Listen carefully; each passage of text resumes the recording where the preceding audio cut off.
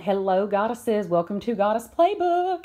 Oh my goodness. I am going to do a John Fluevog shoe unboxing. Actually, since it's Fluevog, it should be unboxing. That's a new term. John Fluevog, you're welcome to use that. Just give me a free pair of shoes. No, I'm just kidding. Y'all, look.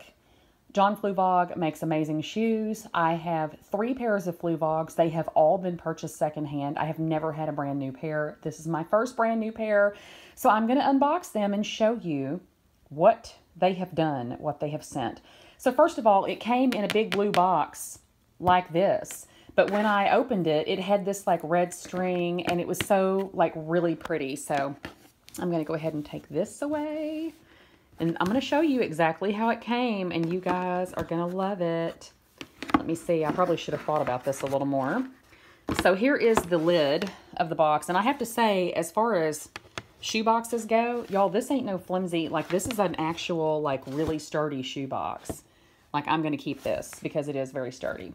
So all of this stuff is in here. So I'm going to turn. This actually has the name of the, hang on, let me... I'm going to cover this up. This has my name under my thumbs. And some of y'all know my name and some of you don't. But yeah, so there's a handwritten note from someone named Feather. This on the inside has all of their return policies and all that kind of stuff. They included a copy of my receipt.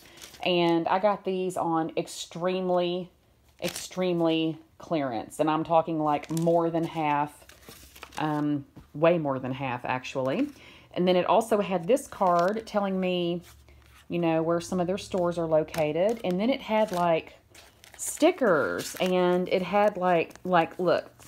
Let me just take this. Y'all, this is so cool. I didn't know they did all this, but I'm not even surprised. Embrace peculiarity. Oh, honey, I do. And then a Fluevog sticker. And then this one says... The next time someone asks you where you got your amazing shoes, instead of watching them stumble on the name, smile and hand them the answer. It's spelled Fluevog. And this is adorable. And then there is tag your Vogs. So it totally says show off your Vogs on Instagram. And it could end up on the product page. And insert the style name. And it's, yeah, Roz is the style name. And then... take the road less traveled. It's just a little postcard, which I love. And then check this out. Y'all, these folks know how to do it up. This is actually a very, as you can see, you can't really, this is not a flimsy shoe bag. This is a great shoe bag. It came with a shoe horn. This is a button holding the shoe horn on that says resist boredom. And I love everything about what they do. So, on to the shoes. Oh, yes. Why is this part of the Goddess Playbook? Well, let me tell you.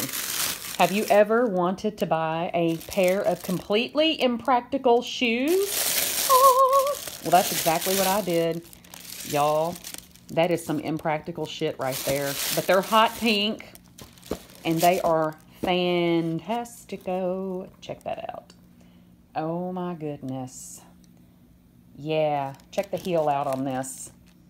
Ooh. Yes, girl. And check out the little skulls all over the buckle. Y'all know that is witchy as hell. These are a size 8.5. I have read online that some of his shoes, look at this. Ooh, I don't even know. Protect your soul. What does it say? Temptations, be vigilant, protect your soul. I'll do my best. And then there's like a signature. Yeah, and the size. These are an 8.5. I can wear an 8.5 or a 9.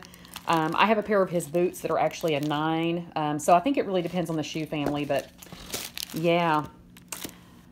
Y'all, I think these shoes are going to make me feel like a goddess. I mean, I already feel like a goddess. But, you know, I'm probably going to put them on with some freaking jeans and a blazer and just rock the hell out of them. So, I don't know. I just wanted to include the very gorgeous Roz. Woo! Yes, queen, yes. Yes, yes, yes. Pardon me while I worship at the altar of the amazing shoe. Yes!